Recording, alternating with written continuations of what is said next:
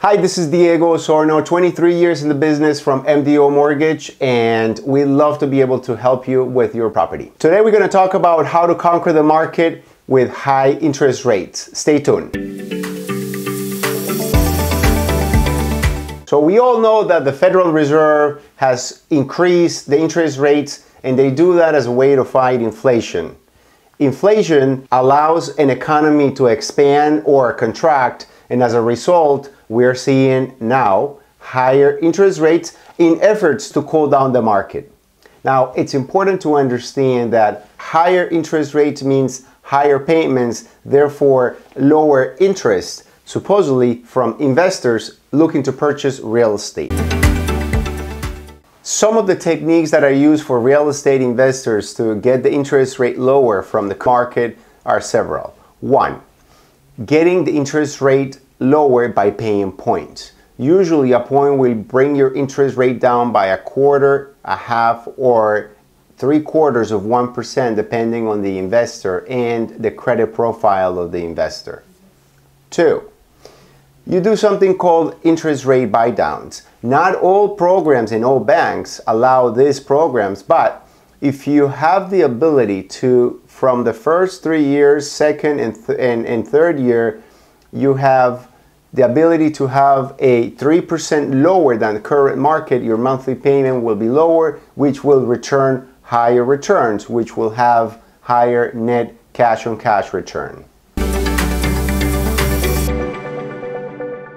There are so many mortgage products available in the marketplace that it's impossible to put them all here in a video, but what's most important is that if you have a property and you change jobs, you became self-employed in the last month or in the last 6 months, and a lot of banks are turning you down, there are options for you to find financing, whether it is to purchase, whether it is to cash out and refinance. We have loan products that will allow you to purchase a property with low interest rates, or at least the best competitive interest rates, with a product that will make sense for you.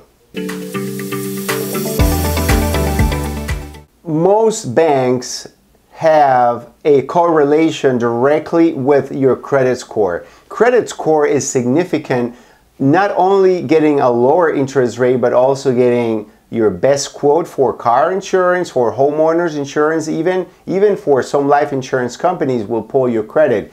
Important to know that the higher you score, the higher your opportunities and chances you have to secure better financing.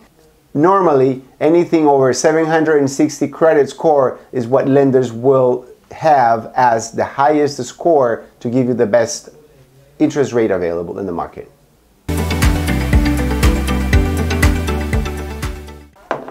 Some of the loan conditions and loan programs that investors should be aware of are balloon mortgages, prepayment penalties on your mortgages, ARMs or loans that will have an adjustable interest rate mortgage.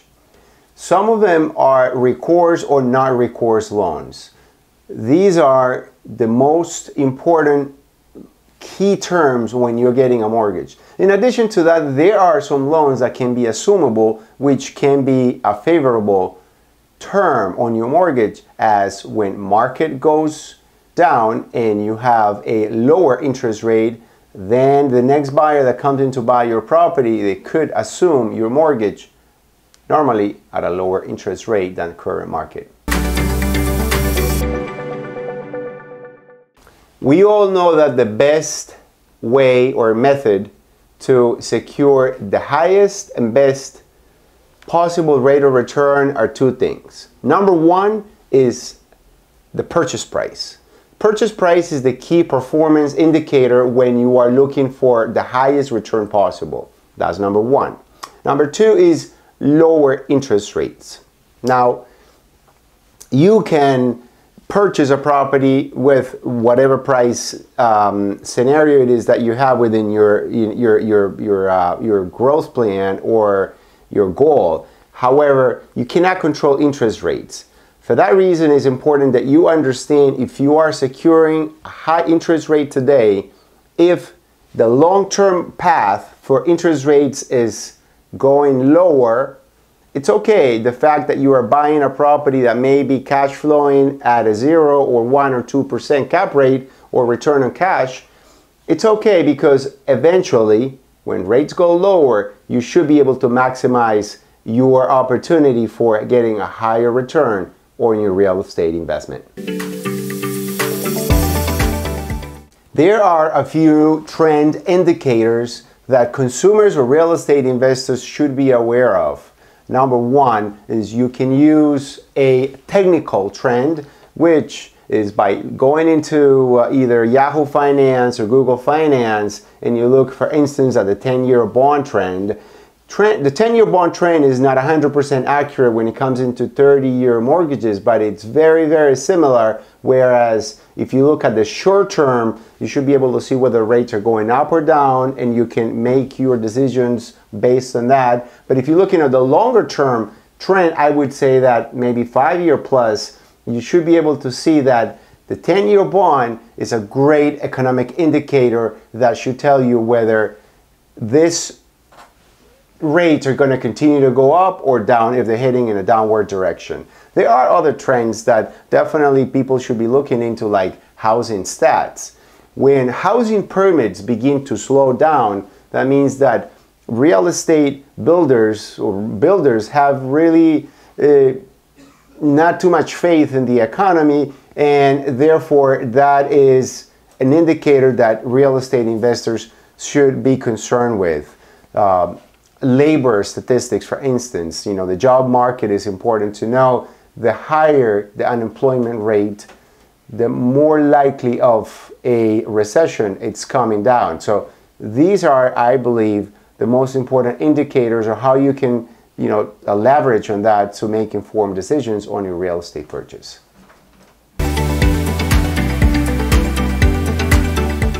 Loan to value, it's a key component of packaging or putting together a real estate transaction that make a lot of sense. Consider you buying a property where you're putting down 20% and a lender may be offering you a 9.5% interest rate, and you have the option to put 5% more on that transaction, and if you did, then we're able to find you a loan at 7.5%. So that's 2% difference in monthly payment for either a 25 or a 30-year mortgage, whereas only 5% of your funds will be contributed to make a bigger impact on your monthly payment. Definitely LTVs, loan to value ratios on your loan, have a big impact on how the rates are that you can get when you're structuring a transaction. Make sure you work with a broker that knows what they're doing.